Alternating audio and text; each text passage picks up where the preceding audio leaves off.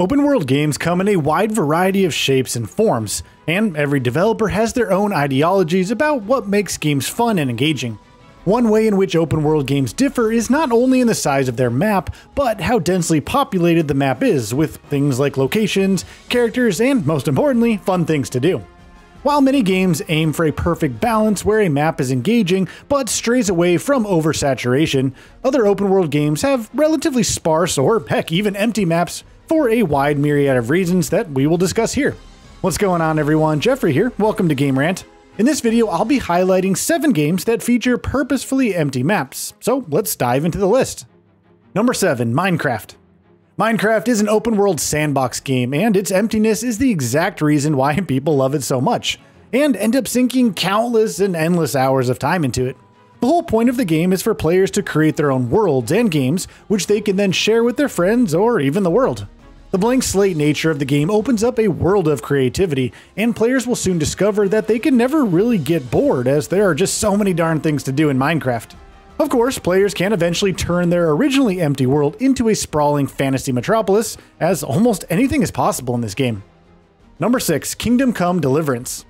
Kingdom Come: Deliverance is one of the most immersive historical games of all time. Set in a small region of war-torn Bohemia as seen in 1403, it is a gritty, down-to-earth medieval masterpiece. Given the game's rural setting, it is only natural that the game's map is fairly sparsely populated outside of the small towns.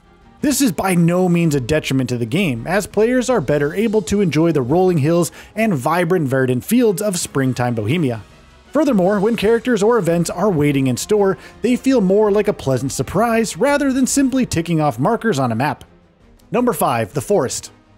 Vast expanses of emptiness can most certainly be terrifying in certain contexts, and this is most definitely true for the first-person survival horror game, The Forest.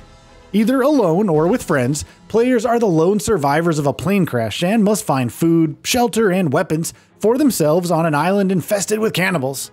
Other than a massive sinkhole in the middle of the island and various cannibal settlements scattered around, most of the map is pretty empty, giving players a choice for where they build their own base. Despite the map being mostly empty, every step players take in the forest is downright terrifying, as it is undoubtedly one of the best horror games of recent years. Number 4, Medieval Dynasty. Medieval Dynasty is a survival game set in the Middle Ages, which quickly becomes a first-person town management game after players manage to make it past the early stages.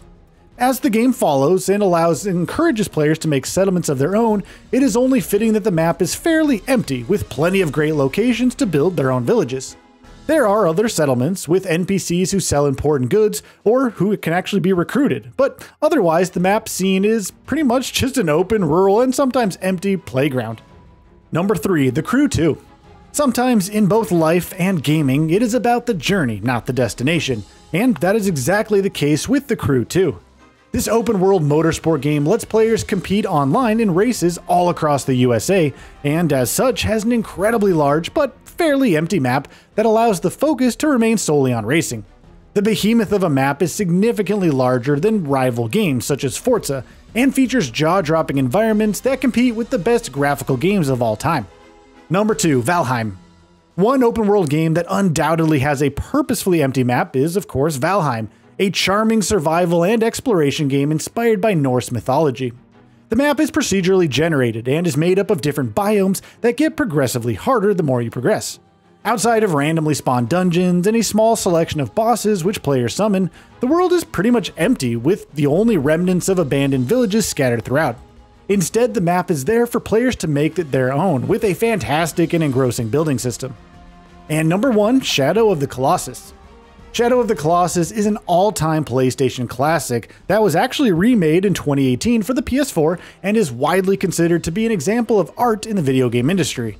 This incredibly dark yet beautiful open-world game also happens to have a purposefully empty map that really went against the grain of the jam-packed open-world hype of its time. In the barren and seemingly inhospitable Forbidden Land, players can instead focus on the colossi they must defeat to bring their love back. Armed with just a sword and a bow, the beauty of the game is really in its simplicity.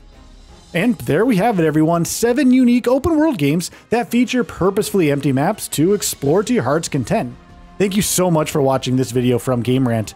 be sure to check out all sorts of other original top-notch gaming content, including more lists, news, reviews, guides, and so much more, right here on Game Rant. Have a truly wonderful and happy day, everyone. We'll see you in the next video. Bye-bye.